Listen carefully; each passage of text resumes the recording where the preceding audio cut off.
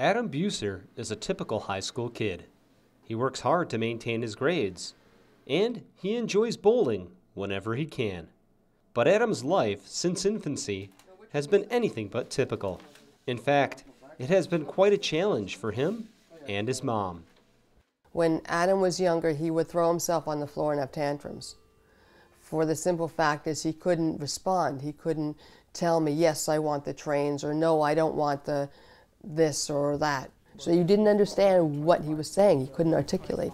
Registration. Registration. Say reger.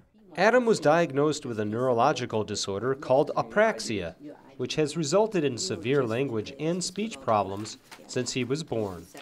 What I do with Adam is use his existing language activities from school or lessons from school to be a part of our actual therapy work, because he is very aware oftentimes of the language, but not always aware of how he's pronouncing or producing those target sounds.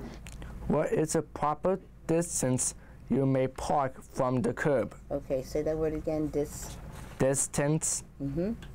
Working with a speech therapist has helped Adam tremendously.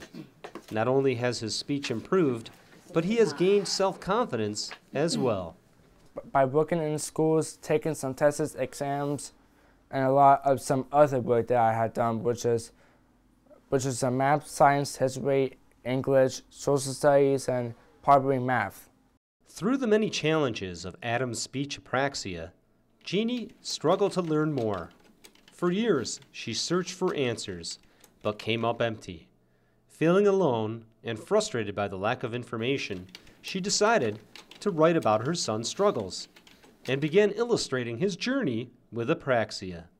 He talks funny, tackles the topic of bullying and being different. Even though teasing has been around for a long, long time, or bullying, whatever you want to call it, I'm trying to take it from the next level, which is not so much, well, it may happen in a classroom, but what happens when you're on the outside? What happens when you're on a playground? What happens when you're in a normal situation? Instead of people looking at you, well, you sound or talk differently, why not become friends? Realizing that apraxia wasn't going to dictate their lives, Jeannie had decided to learn from Adam and to share her experiences in an effort to help educate others. I realized that I had to try and put myself into his shoes, not the other way around. And as frustrating as it was for Adam, I realized I had to have more patience than he did, because he already was off and running. I just had to catch up. A moving violation. So a moving